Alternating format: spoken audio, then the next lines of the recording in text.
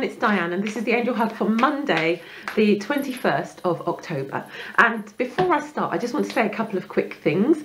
First of all, thank you very much for everyone who responded to my request for themes to explore in Angel Hugs, because I got some really lovely ones and I'm okay. I don't need any more just now because I know that it could become quite a lot to deal with, but I really love the ones that have been put forward. And I picked one to look at today, which was from Amethyst Joe, and she was asking about how to know our infinite nature, how to actually experience it as a tangible, real thing. And I just got really lights going on everywhere in terms of, you know, being able to receive some really good guidance about that. And I knew it was going to be quite a long video, so I've done that separately, Joe. So please have a look, and anyone else who's interested, it's going to be called probably Angel Hugs Extra or something like that, Angel Hugs Extra Infinite Nature. So please have a look at that, because it's really lovely what came through. It really made a huge difference to me as well. It really reaffirmed my sense of all of that, and it was a joy to create that video. So and the other thing I want to say is, in that video you might notice these. Okay, so just have a quick look. I just want you to see that they're not actually mine, because the way I've put them on the back of the chair, which is kind of, I suppose, semi-deliberate, it's not deliberate. I wanted to have them in the picture, and then it kind of occurred to me that it might be sort of hinting at something. I would suggest everyone go and get a pair of these, because we are all angels, and I just love having them in the picture. At some point I might wear them as a special thing, maybe at Christmas or for a special promotion, we'll see, but I just love having them, and I really wanted them in the picture. But I just want to clarify that in case you thought I'd sprouted wings or something. Just well, okay, so right, so for today, how can we embrace our infinite nature? Let's see if we can get some more guidance from the cards on how we can embrace our infinite nature today, how we can experience ourselves as infinite. The card today is surrender. Lovely, that's just perfect. And it says, remain positive about the future of our planet, for all is part of humanity's evolution. And that is very interesting, because that is something that concerns so many of us at this time.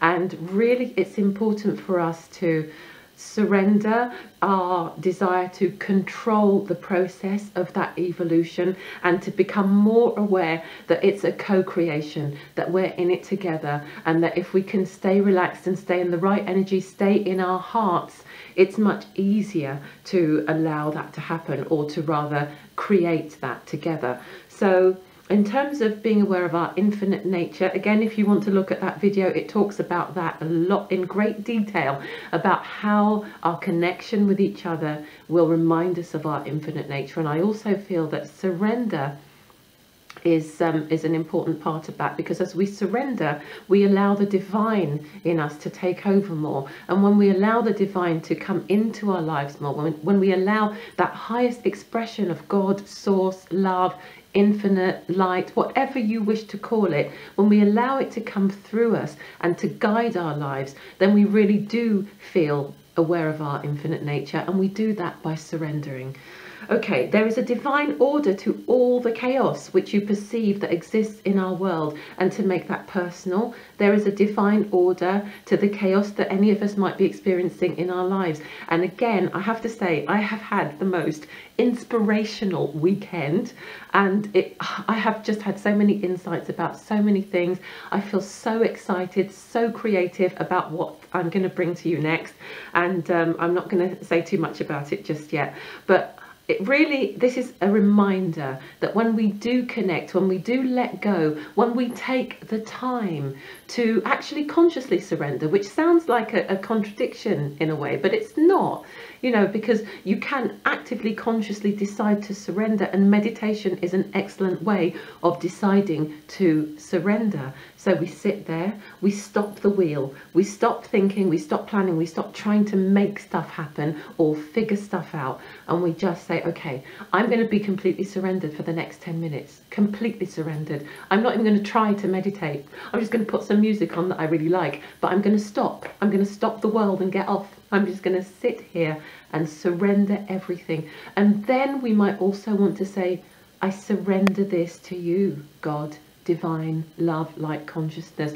higher self, however you want to put it. I'm not going to force anyone into any kind of religious paradigms or paradoxes. So, okay, it's just a reminder of the importance of that. Nothing will ever truly change until we learn to love and accept all as it is. Lovingly surrender your judgments and expectations, and your life will magically transform. And I have been told that by my guides even. Surrender judgments, surrender our assessments that we make on a mental level from the mental plane of understanding. Surrender all of it, bring the energy into the heart, ask to be shown the higher picture, ask to be shown what needs to be surrendered, and say once again, I'm surrendering this problem, issue, question, this conflict, whatever it is that's going on, that's raging inside us. I'm surrendering this to something higher than myself, to God consciousness, or to my guardian angel. Because sometimes we stop the flow, we get in the way, we stop them being able to help us by trying to work it too hard ourselves. The answers are already all there. We just need to let go. So even if you're not looking to connect with a higher power or surrender to a higher power, even if you feel like, well, actually, I am the motivating force in my life, I am in charge, I am living at cause, whatever your paradigm or perception is, just decide to spend 10 minutes a day this week to just surrendering, just saying, okay, there's a part of me that knows better. There's a part of me that already knows the answer to this. I am willing to surrender this part in the process of allowing that answer, that divine answer, that perfect answer to come through me like a song. Okay, that's it. Thank you for listening. I'll be back tomorrow. Have a great Monday. Bye.